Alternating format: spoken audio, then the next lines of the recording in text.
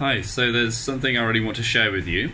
It's this book I've been working on every day called The Daily Stoic by Ryan Holiday, and it's basically where I review a quote, a Stoic quote every day, and just reflect on the quote and think about how it maybe can help my life and help my emotions, help to gain some control over my emotions, some sort of emotional mastery.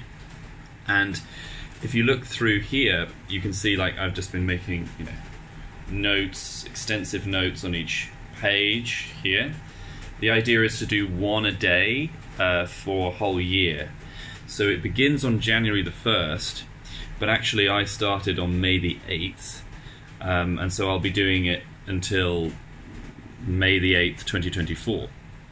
As I started on May the 8th, 2023. Now, really, the main lesson I learnt from this was, in fact, on the very first day. I think this is why it's on the first day. And it's basically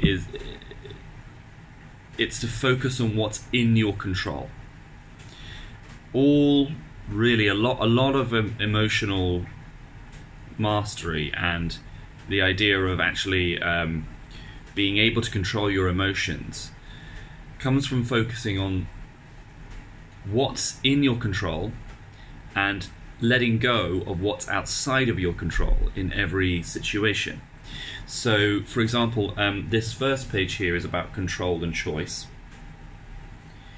Now, I'm going to read a quote from here by Epictetus from his work called Discourses, which is included in this page.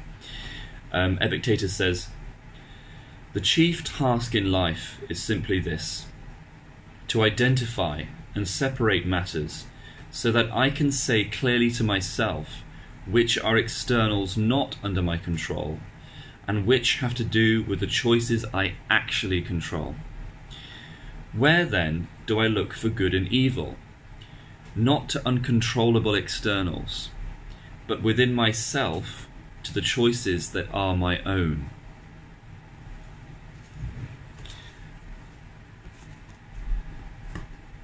So focus on what's in your control, not on what's outside of your control. I actually, in response to this, I created every day, I had this table which I worked on in my digital commonplace book every day, which is basically on one column it's what's in my control, the other's what's outside of my control, and I'd write that many days, not every day, but a lot of days I would have just I used to do this a lot more closer to that particular day.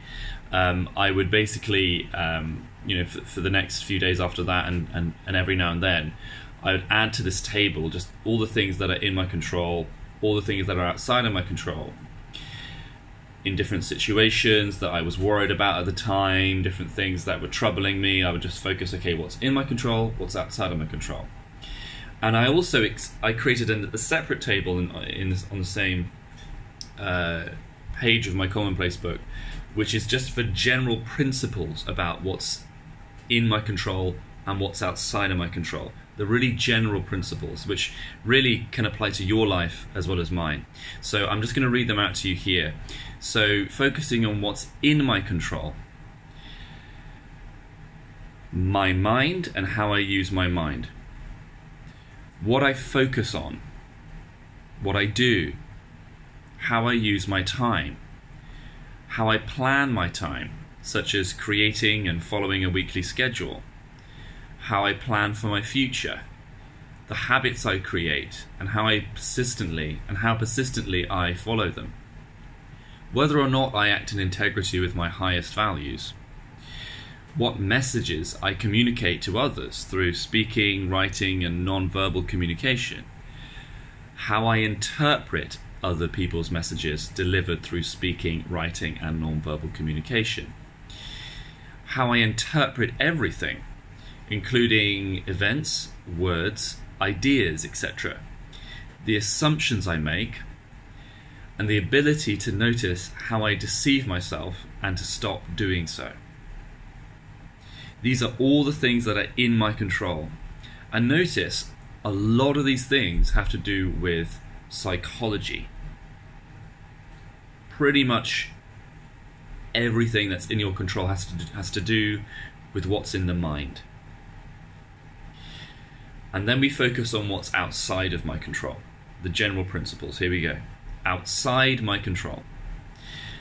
What other people do, the past, the future, what other people think of me, whether others approve of me, rewards, compensation, acknowledgements, promotions from other people or companies, how much money I'm paid. The weather. It's actually, if you actually look outside, it's chucking it down with rain right now, which is quite helpful here to illustrate my point. Chucking it down with rain.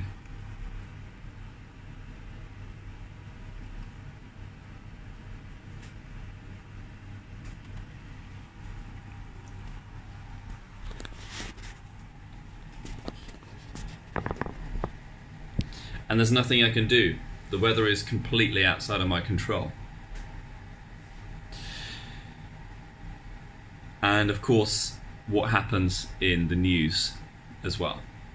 So all of these things are completely outside of my control.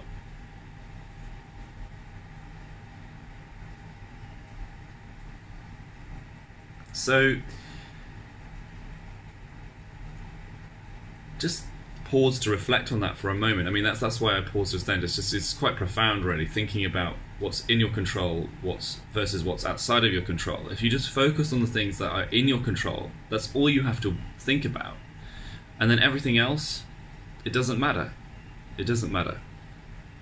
Okay, so just focus on what's in your control, and I promise you, you will feel a lot better. Okay, see you next time.